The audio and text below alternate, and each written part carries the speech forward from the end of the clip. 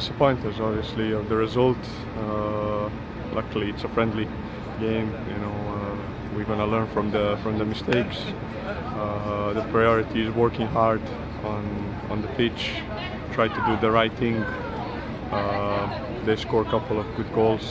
We had some good chances as well. We didn't take them, so I think they deserve the win. Okay, tomorrow you will leave to Scotland. You've played there for a while.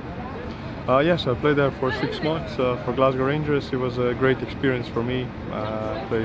Played games, scored goals, fans liked me, so it's gonna be good to be back there. Good experience. I know Stranraer and Twente is a really good relationship between fans and the club, so it will be good experience. Hopefully, it's gonna be a lot of players. I mean, a lot of people there and watch us. What can you tell us about Scottish football?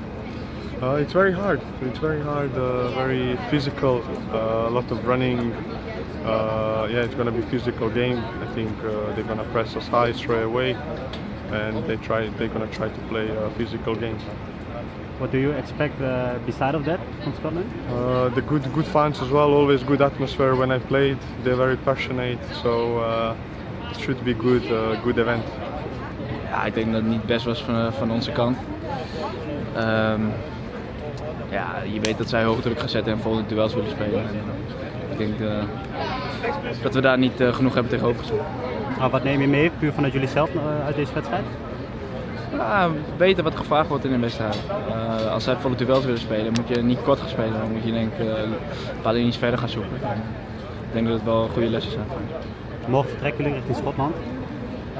Wat weet je daar vanaf? Ja, bijzondere wedstrijd. Er zijn 2 mannen bij ons langs geweest. In het spelerzomer hebben we ons uitgelegd wat de situatie was. En, ja, klinkt heel goed. Bijzondere wedstrijd, dus we hebben het zien. Wat doet dat met jou als speler, zo'n bijzonder verhaal?